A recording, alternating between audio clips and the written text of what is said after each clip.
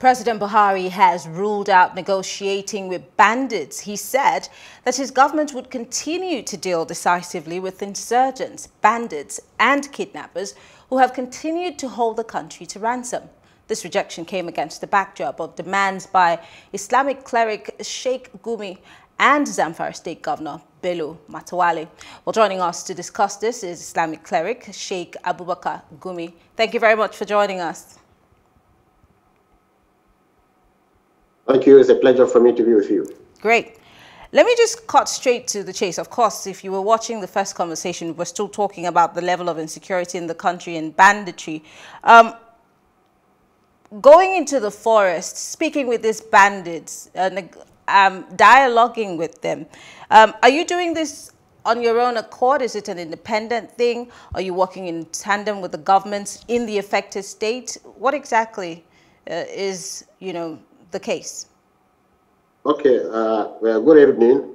I started this on my own, seeing that let me give my own small little quota in trying to see we have peace in the region. So when I started up, I realized that there are state governments that have adopted the same system. And I was invited to also add my own quota in trying to see that we have peace in these ravaged states, Zamfara, Kebbi, and Niger State. Were you not afraid in any way getting across to these bandits or these said men because of what they were said to have done? You had the audacity to walk into the forest, the same forest that a lot of our security agencies have not been able to go into. What gave you that audacity? I mean, it's such a serious issue to take on by one person when we have security agencies to do that. Yes. You see, when you approach them in a religious form, when you approach them, you want to teach them religion, you want to speak to them in a language in which by you are trying to solve their problems. You want to hear their grievances. They will give you the hearing ear and they will not harm you. But if you go there as a spy, or you go there as somebody with hostility, then then they will fight back. Or we go there as clerics to preach to them, to show them the bad ways which they have fallen into, and to also listen to their grievances. We try to show them, yes, we respect them as human beings, because if you want somebody to listen to you, you have to show him respect. You can see we purposely bring them close to us, not to be far away like Master and his followers. We want them to feel at home so that they can vomit whatever they have at heart, so that we can listen to them and see how we can transfer that to the society, so that the society can be able to, after rehabilitation and teaching them, teaching them things that they can live on, because not all of them can be herdsmen. There are not enough cattle to go around. Professions to learn, like masonry, electricians, vulcanizing. We have to introduce this to them so that they can integrate into the society. I'm interested to know, I mean, there are several people who are like them, who are in our society, they are in our communities, they're not taking up arms, they're not kidnapping people, they're not getting into sharp practices, but that's aside. You're also saying that you go to them because you want them to divulge their, whatever their problems are, what their demands are. In all of your dealings with these people, what could they possibly have said their demands are? What would be their grievances for undertaking such? I mean, it's something that is causing insecurity. They're kidnapping students, they're kidnapping teachers, they are attacking people on their rice farms and leaving them for dead. What could be the excuse for doing all of these dastardly acts? Yes, you see, what you have to understand is that these people are unskilled. These people have no any formal or even informal education. So you are dealing with a human being who's raised up in the forests, who has little knowledge of the consequence of what he's doing. He's just slightly short of being an animal. I'm sorry to say that, and I hope they don't hear me. So you see, the way you treat him is completely different from the way you treat town dwellers. In the town, even if you are jobless, whatever it is, that civilization will creep into you, that you see barbarism in what you do. If you look at the history of mankind, look at the barbarians, how they ransacked Rome. Look at the barbarians, how they finished with Europe completely. And look at the Mongols and the Tatar, how they have ravaged people. Because why? Because they're barbarians. They don't have any education. And this is exactly what we are facing in a small microsome. So we have to deal with it with very careful, what do you call it? We have to be very careful how we handle these people. Since they don't have any formal education or informal education even. So, so is this the grounds for which you're asking for amnesty? Is this the grounds that you're asking for amnesty? Because moral education or even the modern education. These are the people you. I'm sorry, Sheikh, but I'm gonna take that question again.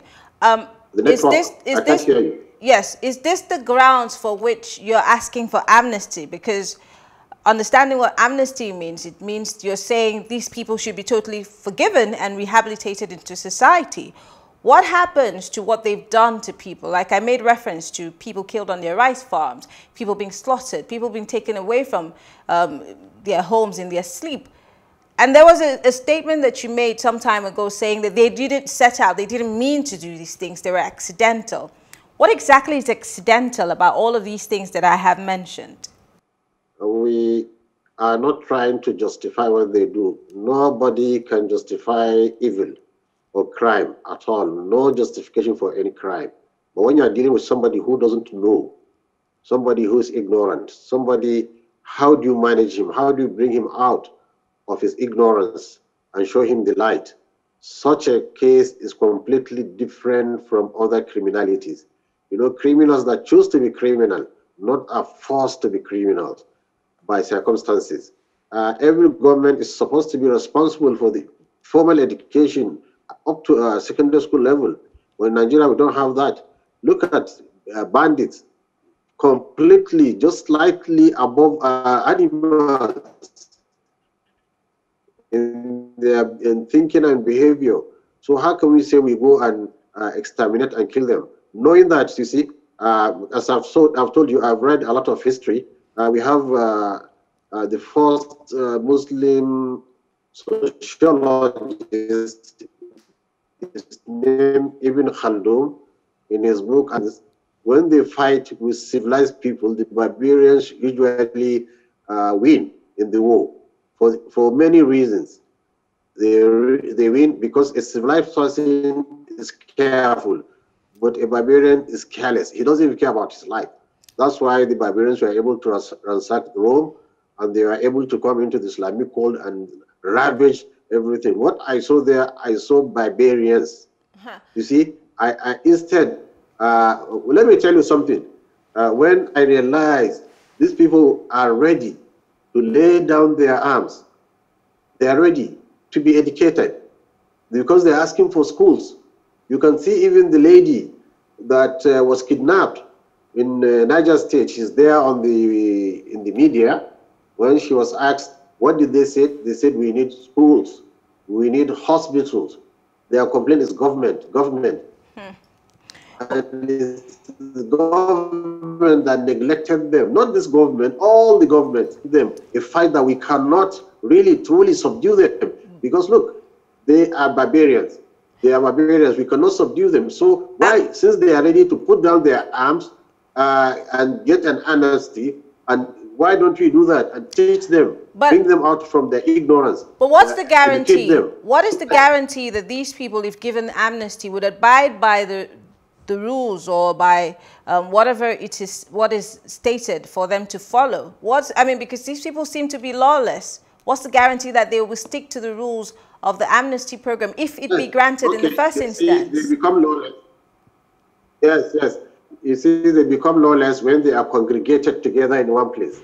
But you see, if there's an amnesty, we are going to separate them. This one will go to this school, this one will go to that school.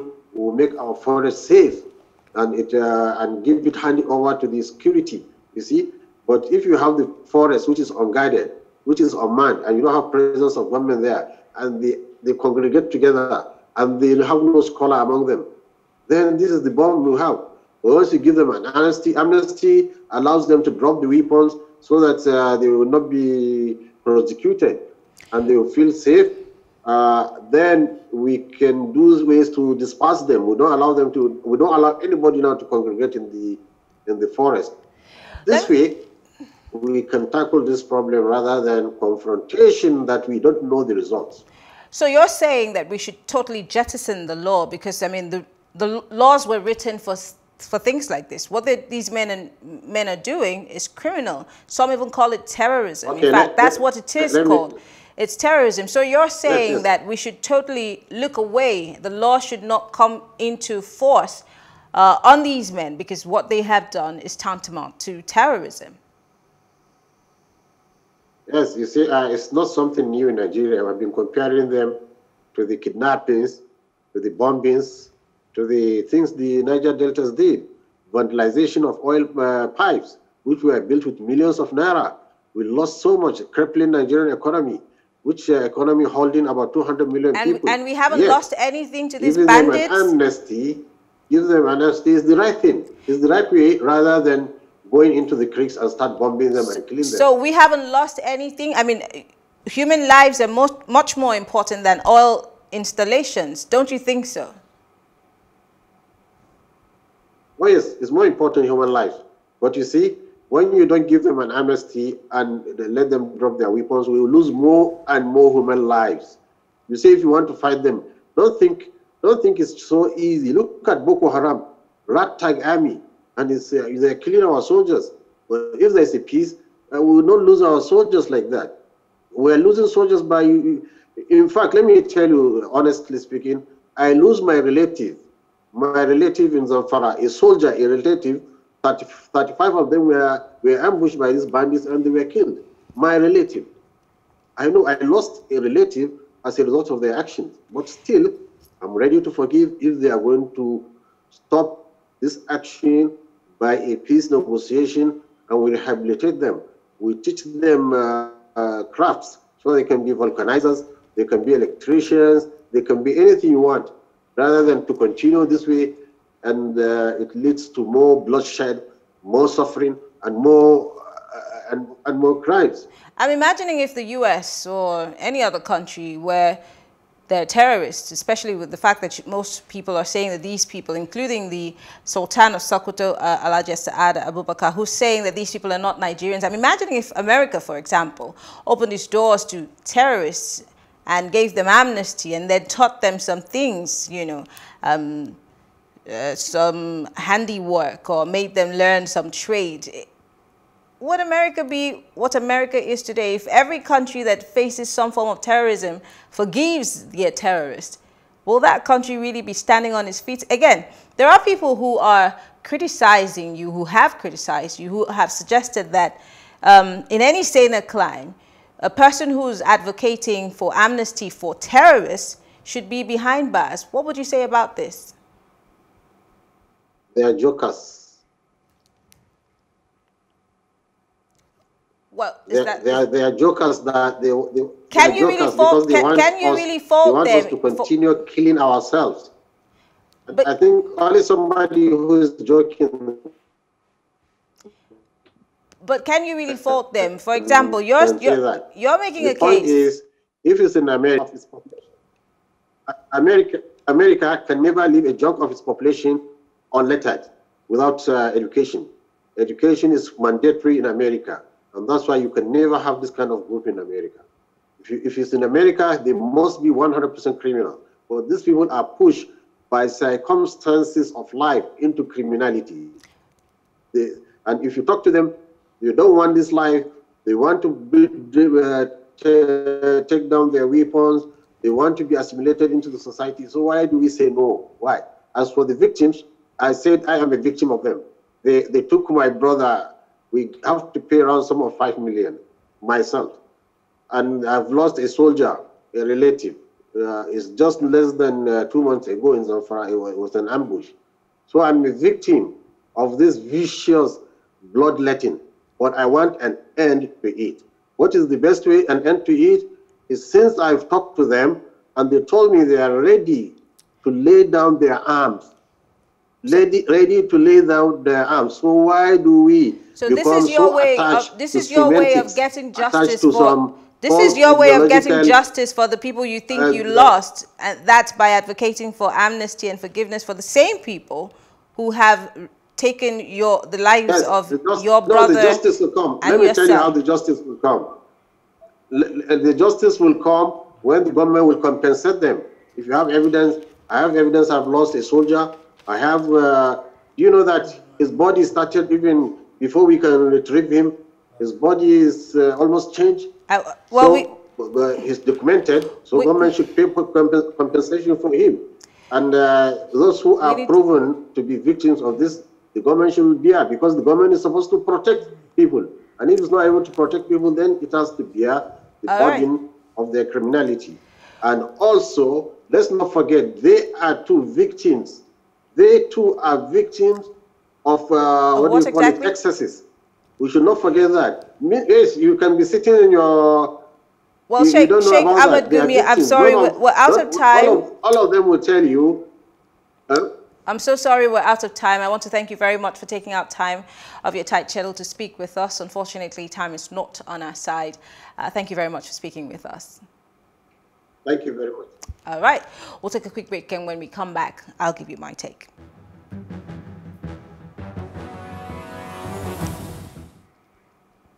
Well, here's my take.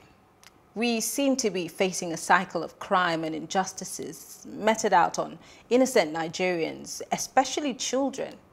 The perpetrators are getting more audacious by the day, knowing that our leaders are weak. They've taken advantage of the weakness to come and go as they please. And what's worse is that our children and women continually fall victim to these crimes. How do we say we have a leadership when it's not showing its prowess when we need it the most? Our brothers and sisters in the north are unable to sleep with both eyes closed for fear of these raiders, these bandits, these kidnappers and terrorists.